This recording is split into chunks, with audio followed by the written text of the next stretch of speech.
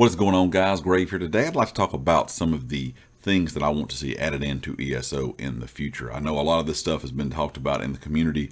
A lot of this stuff has even been talked about by you guys down in the comment section. If there's something that I don't go over in this video that you would like to see added into the Elder Scrolls Online in the future, definitely leave me a comment. I would love to hear your ideas, talk about these things with you guys in the comment section below. One thing that has been talked about for as long as I can remember is spell crafting. Now, I'm not sure if ZOS has ever completely shut this idea down. I just know whenever it is mentioned, and has been mentioned a lot in the community, in forums and whatnot, ZOS really never entertains the idea of it or never really discusses it that much. I'm not sure if they're just not wanting to do it or if it's something that they think is not a good fit for ESO. But I did want to mention spell crafting because I know a lot of people out there want it.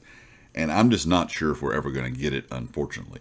One thing I think we will see in the future is going to be either new combat or weapon skill lines. And if ZOS is not going to add in new classes every couple of years like they did in the past with the Warden and the Necro, I think a good way to freshen a lot of the stuff up we have in game, to make an old class feel new again, would be adding in new weapon or combat skill lines. I think that would be a great idea.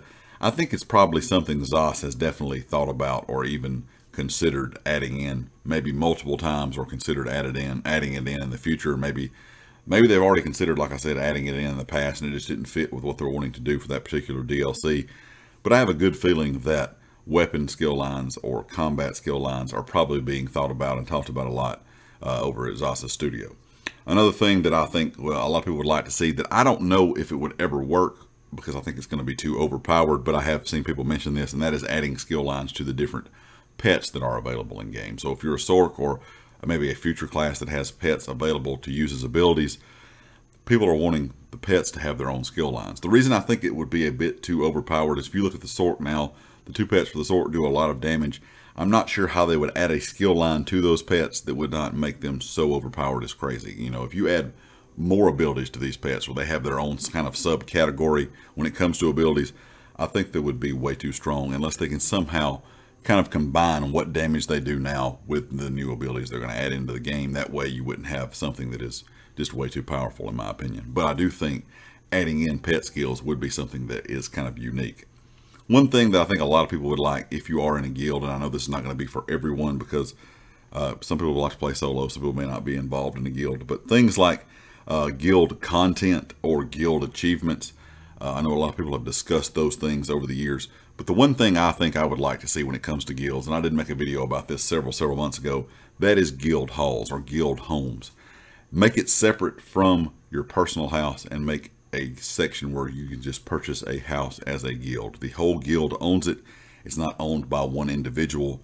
I know a lot of you out there may be in guilds. A certain individual has all the crafting tables, Munda stone, stuff like that. So when you want to go out and craft or go out and get a Munda stone, you can just go to the guild member's house.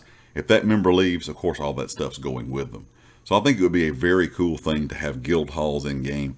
The guild can purchase it together. If the guild owner leaves or whoever leaves, it doesn't matter. That house is still there. It still has the items in it. People can put those items there. People can put the crafting tables in, the Munda stones in. And like I said, it would be a guild hall, and it would be owned by the guild and not owned by a particular individual. So if something happened and they left, you wouldn't lose that access to all that stuff. Another thing that I think that a lot of people have discussed recently, even with the video that I made about solo arenas, when I talked about would you like to see more solo arenas, a lot of people said yes.